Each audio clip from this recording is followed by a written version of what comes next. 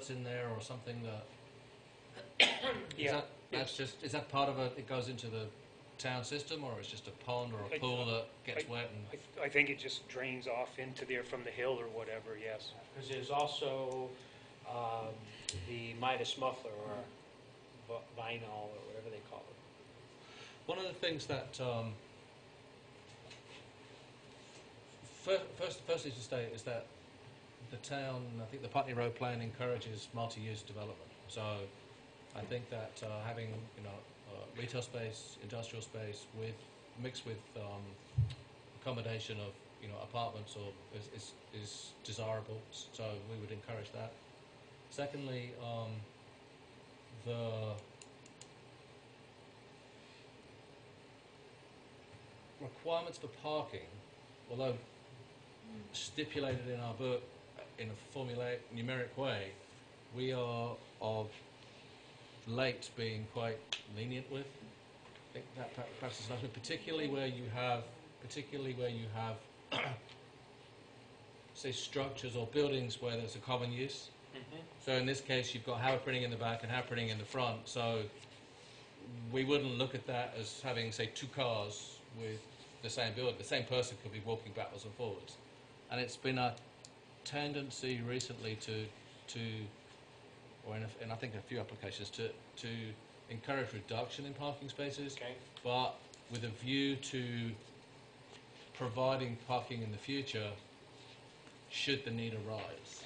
Right. So let's say you think it's 76. We might quite happily say, well, we'll take 60, or 20% reduction, with the caveat that if the use changes, that possibly additional parking would be required in the future. Right. One of the things is we're putting a lot of blacktop in, or there is a lot of blacktop, and we're trying to, I won't say minimize it, but encourage, better use of the land. Can you talk a little bit about circulation patterns here? Trucks and things like that coming in there? Well, from the standpoint of trucks, your big truck is a 40-foot tractor trailer? Most of the time, Most of the time. Yes. And presently, when they do come in, they come in through their existing driveway, and basically they make a U-turn, and this is where their building ends, and they have a loading door right about here. So, what we visualize is deliveries would come in, probably during the morning, like they have been, before the parking lot is getting really full, and there'd be enough room for them to pull in here, back, even if there was a car here, back down, and we visualize like an overhead loading door here for the trucks, rather than trying to get them to pull in here and back down to that. But we believe that a 40-foot tractor trailer box would easily be able to make turns within the property. And you never have a 53-footer? I can't say never, but not very often, though. I think part of the Putney master plan was also talking about sort of density, getting the density closer to Putney Road and leaving the parking in the back of the buildings. I know you said that the back building is going to be potentially loud during the daytime, I'm assuming? Well, when I say loud, it's a repetitive noise, probably like when I'm in Greg's office, at least for me, about as noisy as what I hear with that heater running, that kind of repetitive noise. As far as... It would be more noisy for the people up above. Yeah. Well, in this case, this building being in the back sort of strays away from that, putting the buildings to the front of the site and putting the parking in the back. So I don't know if that, with all the other things you're trying to accomplish, if that building could be pushed to the front. I don't know what the landscaping is like either, but it seems like that may also allow you to have more efficient parking layout. Just because this dead end, typically, the traffic flow doesn't work very well, especially by knocking out, 20% of the spaces. That's allowable. I don't know, just a... Well, I know that the entire project right now, you might say, has dead ends. There's no through, like, Greg, you drive in, you pull into his area, and you can loop out. And like with Chris Parrow's, you drive in and you either hit Fastenal and you make a U-turn and you back out, or you go to Chris's Redemption or Gone Golfing and you do the same thing. Is there a possibility for a rear exit or rear entrance closer to the building you're proposing at the back? I mean, can you cut across in front of Fastenal there? So something the traffic could flow in one. And I don't know what the rights of way are or not. Boy, I'd be a little bit concerned there. I mean, that would probably be something that we'd ask our civil engineers to look at for turning radiuses and then start to run by our two neighbors. We saw John here earlier and explained to him what we were asking for, and he said, great, I'm going home. And we actually had a conversation with Chris, and he said, well, I appreciate it, but I'd like to stick around, so fine.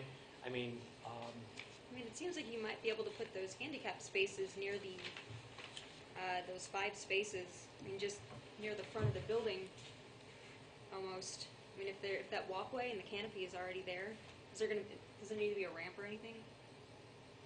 you won't need a ramp because everything will be to grade. I mean, it's quite a level site. We put the handicap spots over on this side. You have a covered ramp here going into the canopy. You know, whether you put the handicap spots in front here or on that side, that's a very minor adjustment. It really doesn't have much impact on the overall use of the project. So we could put them as close as we wanted to the front door. What's the height of the new structure? Approximately 40 feet. 40 feet? Yeah, because it'll be 3 full stories plus the roof. And just talk a little bit about the stormwater management, because we've got extra roof space, or we're increasing the. Actually, we're not increasing the impervious surface, are we? A little bit. At the We back, are at the back, increasing yeah. the impervious surface that's there right now. And what do you have there now? You have some catch basins into old dry wells, okay? Nothing goes into a town system. Nothing goes into the town system. My experience with that part of Putney Road is with Woodman's Athletics about 5 years ago. And, you know, the civil engineers are going to have to take soil samples and determine how much infiltrators they have to put in. But basically everybody that doesn't have stormwater going to a discharge point is either got to keep it on their property with a settling basin or put it below the parking.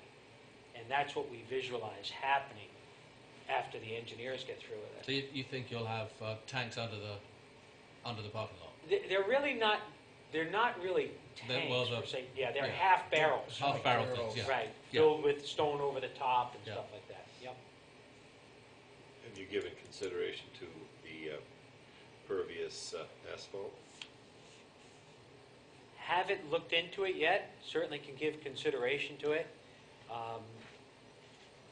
I know we've had projects where we've done pervious concrete, Well, but I I haven't don't know if seen. it's asphalt or concrete.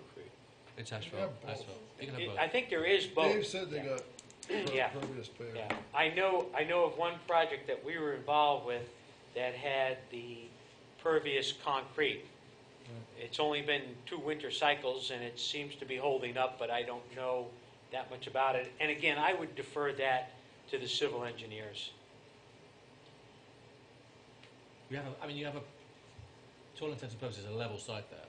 Yes. So you just have to grade the parking lot to get the water to run as it comes Yeah. off the roofs to wherever it's going. Yeah. You know.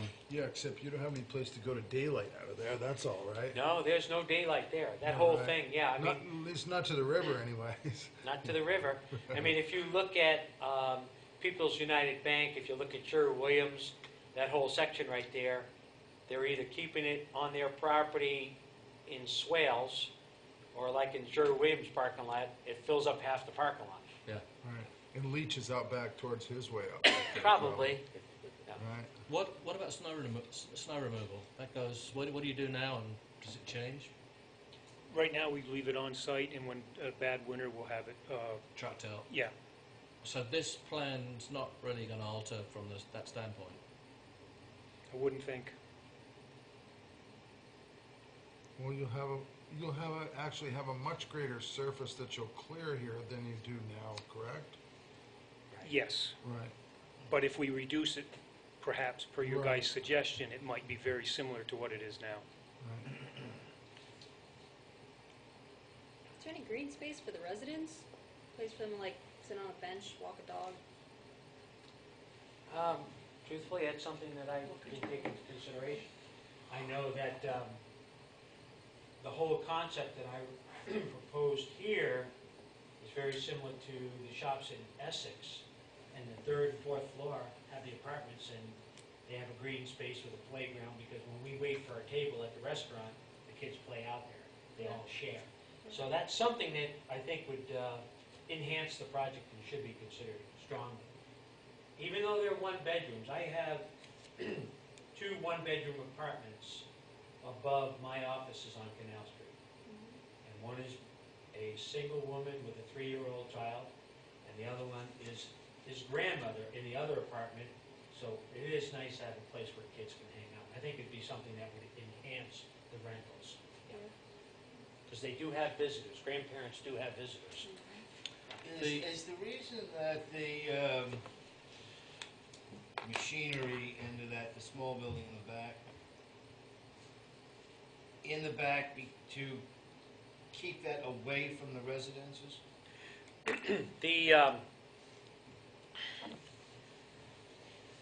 The back space is light industrial. The buildings at that area, when you first turn in, you see the new veterinary clinic, and it's a wood frame structure, strip shingle roof, 2 different type of compositions, porches. You go further back in, you see the light industrial use that Chris and his family created with, the Redemption Center building. So what we're trying to do is take this building and complement it with that.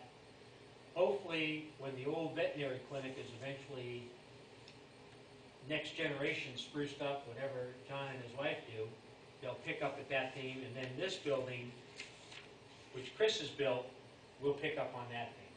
So in other words, we do visualize it being a metal-sided building to give it that light industrial look to complement the Redemption Center building. I guess what I am looking at, but I can't, I don't understand enough, is looking 40, 50, 100 years in the future, how that entire niche area gets infilled and developed. And I was thinking, well, what would happen if the Sunoco station goes out of business and that space is now available for redevelopment? How is there anything that could be or should be done now on your property to facilitate better development on the front property? When if I'm not sure if I'm quite expressing myself right. I'm just looking at, as I'm trying to imagine that whole master plan sort of for that area. And maybe in a sense trying to protect against haphazard development that Yeah, that makes sense. The biggest doesn't lead to a cohesive. Right. The biggest logistic thing that I can think of, Spoon, at that part, and you and Chris, correct me if I'm wrong, but I believe that the Sandry property is conservatively 5 feet, if not maybe 8 feet higher in elevation than your property. So, if it was all one level plane, I think you'd have an easier time saying, gee, we want to place our utilities where a connecting parcel might incorporate. But you do have about It's at least 5 to 8 feet. 5 to 8 feet of elevation difference. This kind of dropped off in the back area. Yeah. Can you just talk a little bit about, we were mentioning green space there. I think if this, talk a little bit about the existing vegetation and landscaping and whether or not we can improve that. I mean, there's a couple of pretty nice large Well, trees there, which actually- may not be on your property, but they're in, Yeah, well, in Greg, the you entranceway. probably want to come up here and take a peek at this with me, because where we're at right now is right behind that tree, in the proper perspective, is the entrance to the building. Yep.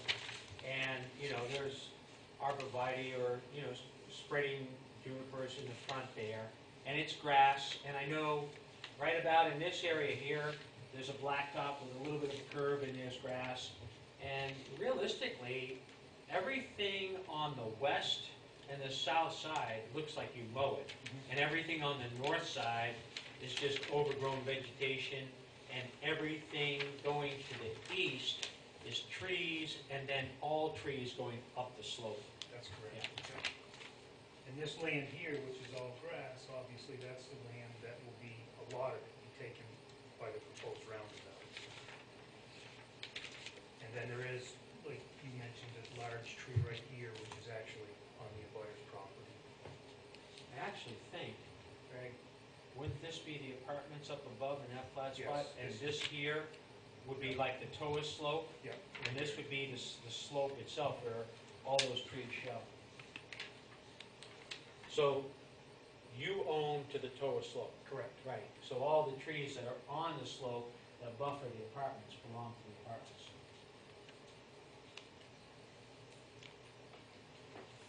And So is there something nice that you can do? I mean, we're moving from a purely commercial property to mixed use or mixed residential.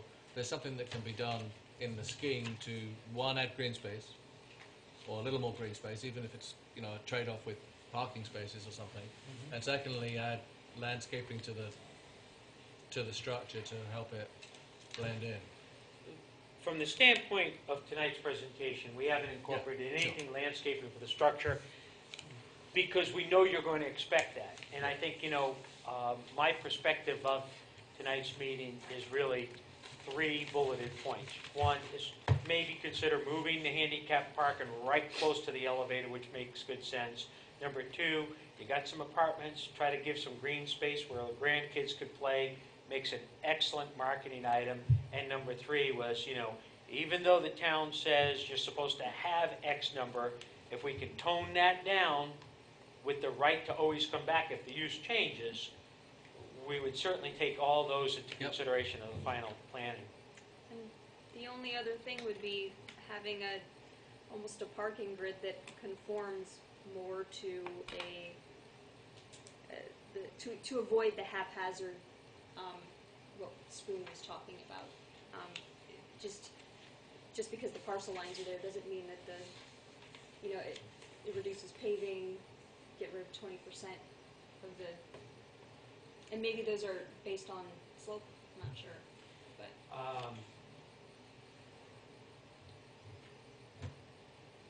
Right here, Greg, Yes. your west property line almost immediately starts the toe of the slope and goes up to Sandry, right? That's correct. And this is all Sandry, so everything in this portion is at a higher elevation. Trying to look 40 or 50 years down the road is pretty hard. I don't even know if Well, I'll I have mean, cars, but not even that. I mean, just for the sake of, think about the intersection right here where, at this corner where it says base of 1-inch iron pipe, 2 cars are getting ready to turn. It's awkward. you're talking in here. Yeah, it's confusing and it doesn't conform to any recognizable grid, I guess. I don't think know. that's probably That's just my opinion. That's defined by the topology and the culverts and ditches that are in the back, I think, to some degree. I think the final plans my goal was to make sure I could meet the town's requirement for required parking. My comment to you would be that from there to there is 20 feet. That's your depth of your parking spot. From there to there is 20 feet. Looking at this in between from here to here, conservatively, we're pushing 40 to 50 feet. That's You double really- the amount. Huh? That's double the amount you need, though, for regular parking. I mean, 24 Right, feet. so I mean, we could certainly Pull hold that this in, as long as we always know that we have the right to come back if we have a tenant that's gonna say, gee, I need 40 parking spots, to fulfill my goals. There'd be an opportunity for like a turnaround or a drop-off. If it's gonna be old people who don't have cars, Be careful, maybe, I or. got a lot of gray hair, how you say that. You do too, Joe. Yeah. Kidding, that's why I was laughing. I'm talking about the elderly, if this is whether low income or whatever it is. It won't be low income because it's all privately funded, so, they're gonna be market driven. They won't be part of the Wyndham Housing Foundation or anything like that. My comment about drop-offs, and again, if you've got a covered canopy here, here, and here, and you're parking here, could we consider, not having one or two spots here so you could have a drop-off point? We certainly could kind of go through that during the next round as consideration. Have you seen the comments from the fire department? We have seen nothing. No, so I haven't seen the comments. You're more than welcome to have this letter. Pardon me, sir? You're more than welcome to have this letter. Yeah, thank you. Yeah, no, But basically, they're talking about sprinkling both buildings, independent supplies, and so on and so forth. and that's, we actually have sprinklers in the building now, right? Correct. Yeah, we have a 6-inch main that services the building itself. Yeah. You might like to take that into consideration in your plan, and also Public Works is looking at treating the buildings separately from a supply standpoint. Whether that's the way you view it, I don't know, but there'd be separate water meters, and separate water meters and separate sprinkler lines. I think what the ton of that information is there. There's one other thing I would like to just bring to your attention is that multifamily residential is capped at 8 units, and you were talking about 9, I think. We're talking possible, we're talking 9. Yeah. So the cap at 8 units is driven by what? Section 2311. Okay. Let's find that. Brian, why is it 8 and not 9 or 10? You don't know? Is that because anything greater than that becomes a PUD? No, don't think so. Oh, I don't know. It actually says 8 or 9 unit housing is allowed instead. 8 is up to 8 units is allowed. Up to 8. Usually it would say residential family housing, but Okay. commercial district, it's not Okay. on that.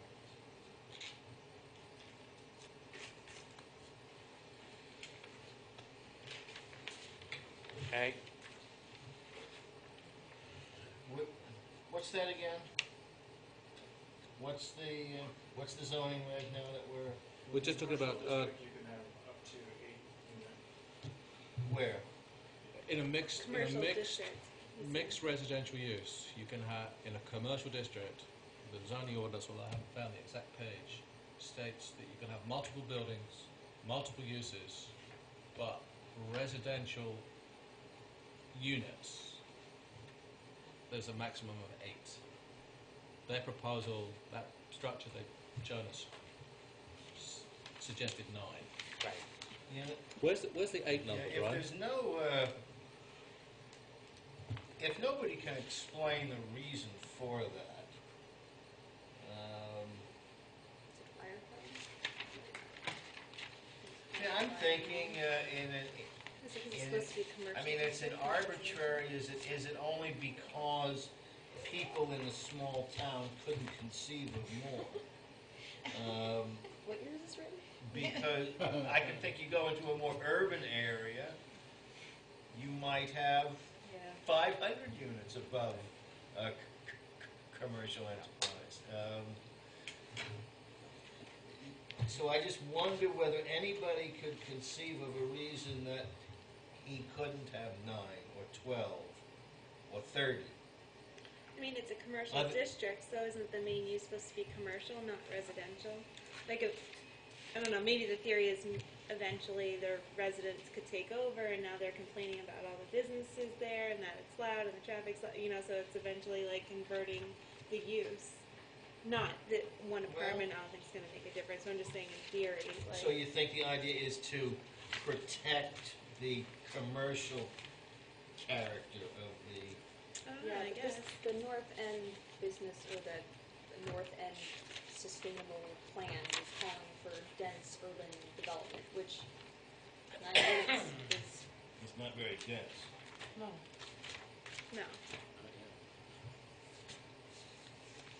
When you look at, and I speak from experience, when you look at a one-bedroom apartment and you have 750 square feet for that one bedroom, you have a very spacious apartment.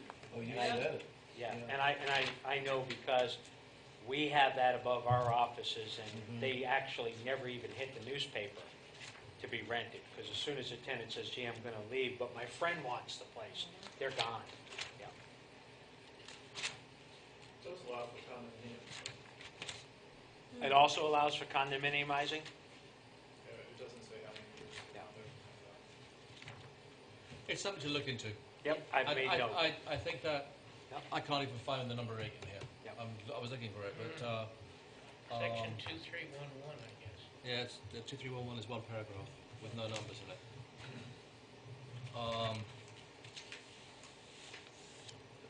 Something to talk to the Certainly, planning if you came department. forward with an application that had more than 8, like 9 or 12, then the board would consider it. Does Act 250 apply to this? Local Act 250? Commercial development over an acre, isn't it? Yeah, are we over 1 acre? Pardon me, sir? Are we over 1 acre? We're over 1 acre, but my understanding is because it's in the commercial district, it doesn't fall under the Act 250 unless we actually had more than 9, 10 or more apartments triggered the Act 250. Uh-huh. So that's, 10 but triggers in it? any case, that wouldn't necessarily stop 10 you, triggers. it just means you have another No, I mean- layer of approval. Yeah, I mean, exactly. I mean, going through an Act 250 on this project, once we've met all the town criteria, is going to be very straightforward. It's just a matter of hitting the checklist. It's an easy project to do with Act 250. Act 250 would not be a hurdle in this case. It'd be just another set of checklists, that's all.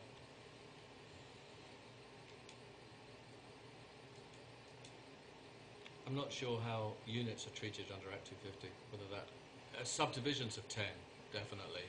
But you're not subdividing 10 times No. 10. I'd have to read the book again. Yeah, I don't know what that can do.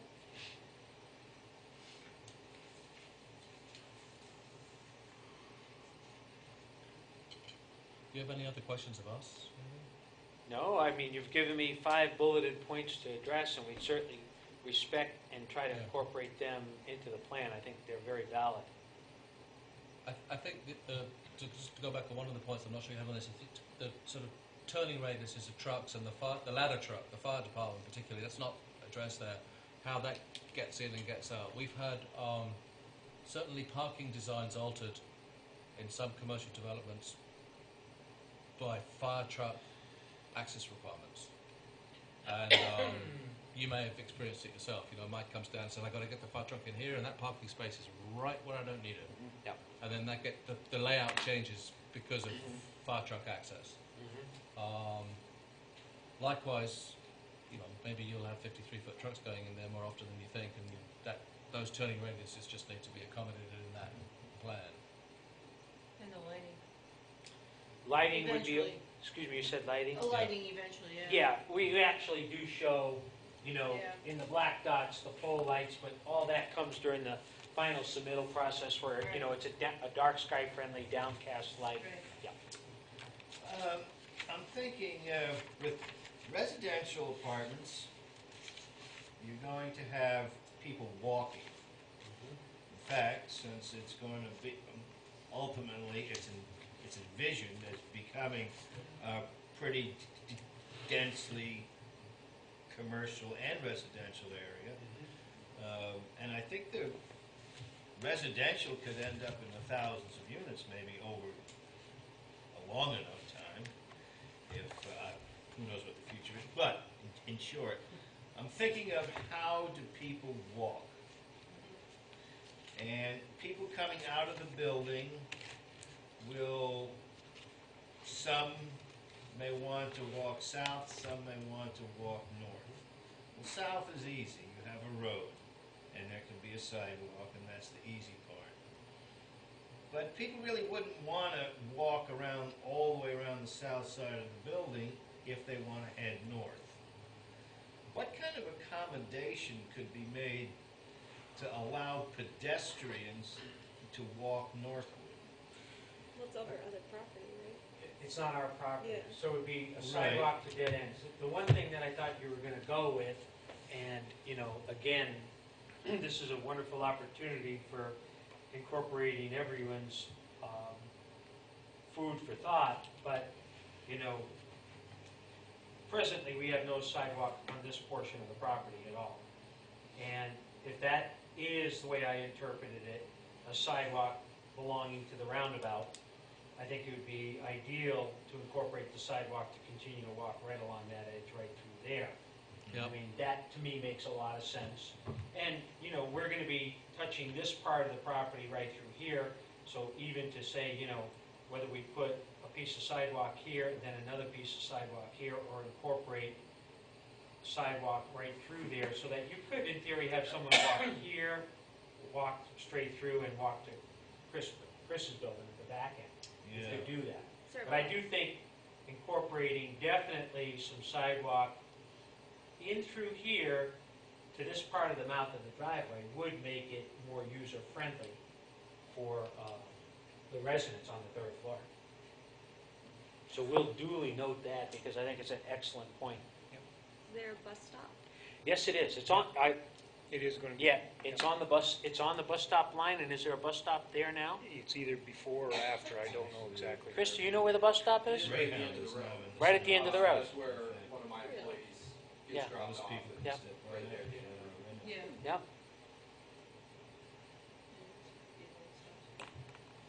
Yeah. Brian, the commercial district front yard setback calls for 50 feet off the right of way. Is that something that's been overridden by Putney Road master plans, or They're in contradictions. they're in contradiction? Okay. We have a 50-foot setback requirement, minimum 50-foot setback requirement, front setback, but it's in contradiction with From, the Putney Road master plan. okay. Commercial district. The commercial district has a, in no case shall a front yard be less than 10. Putney Road developments should be set back a minimum of 50. You may be set back 50 from your right of way. I don't know, but From the boundary line, or the? it says it's from the right of way, from the street or the right of way. But I think this is in contradiction with Well, Putney Road plan anyway, master plan. So We approved the veterinary. Where would you, Sorry? are you wondering where to measure the 50-foot? Well, yeah, I was just looking at it, and, you know, just looking at this parcel here, it looks like you're almost 101 feet deep for the Sandry property, for depth. I can't honestly answer you. well, Yeah. I thought the master plan was looking actually to bring stuff everything up. forward. That's what I'm saying. So we're looking. The master plan looks to bring things forward. This state, the zoning ordinance is still in place. It's Right. steady, push it back. So the rules say one thing, the vision says another. Right. We will work between the two of them. Okay, gotcha. That I appreciate. Does anybody else have any questions, comments, ideas? Thank you very much. From the public. Thank you very much. Oh yeah, sorry. Oh, Public comment. Yeah. I guess Can you Thing is, state your name? Sorry. my name is Chris Barrow. I'm a Yeah. basement property owner. Okay. The only concern that I have with this project is the actual road itself. You know, you talk about sidewalks and that sort of thing. The road that accesses that Howard printing spot and my spot and the veterinary clinic spot could possibly be maybe a car or a car and a half wide at this point. So any type of development in that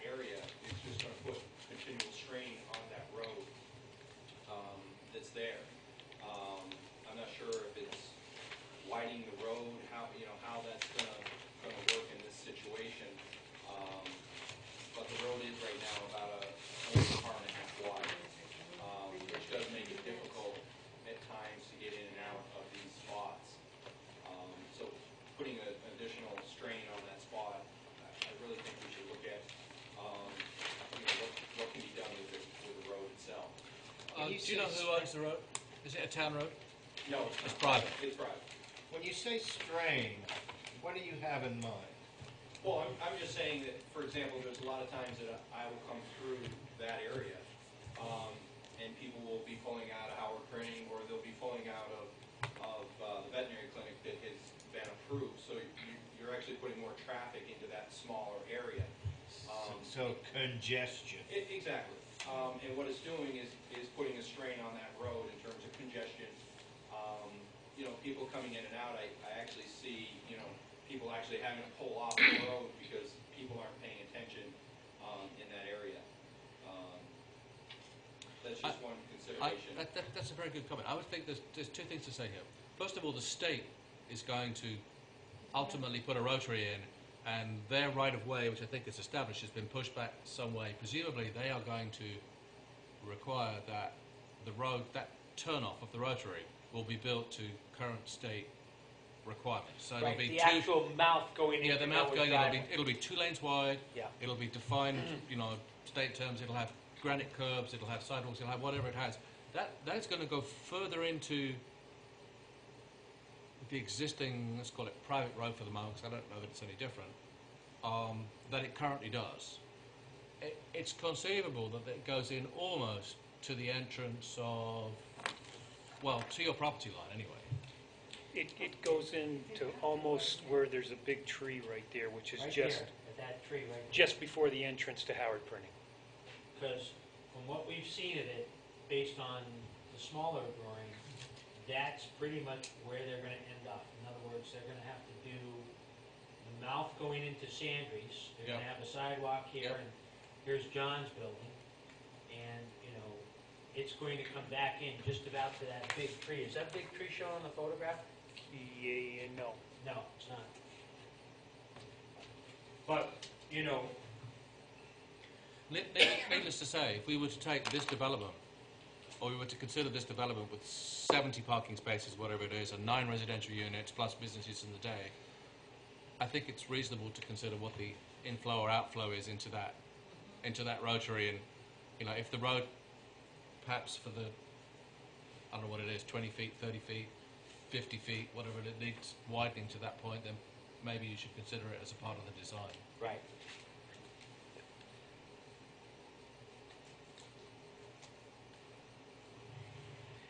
Brian, can you, or maybe someone from the board can, a town road is normally 24 feet wide? A town accepted road, to my knowledge? 22? 22? Okay.